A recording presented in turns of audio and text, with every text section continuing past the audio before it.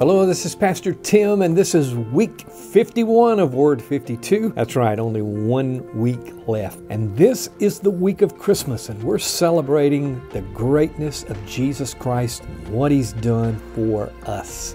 That's why this passage out of Romans chapter 8 and verse 31 is so powerful. What shall we say then in response to this? If God is for us, who can be against us? As you think about everything that God has done for us and why we celebrate Christmas, Romans 8 gives us so many power-packed promises that are ours because of Christ. He tells us that our present sufferings, the things that we're going through, can't compare with the glory that's going to be revealed in us. He tells us that the Spirit prays through us when we don't know how to pray. The Holy Spirit does the praying through our being. That's another awesome promise. We also know that God works in those who are the called according to His promise. So that means that in every situation, by trusting God, He will be glorified. It also tells us that He has good works prepared for us in advance with all the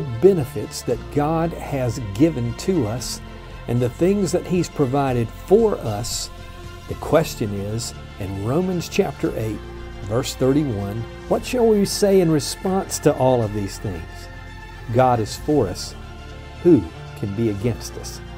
That means nothing can be against us. No one can be against us. God's got this. I hope that you're enjoying your Christmas week, and we'll see you next week for Word 52. This is week 51 of Word 52, where our verse is, what shall we say in response to all these things? God is for us. Who can be against us? God bless you, and Merry Christmas.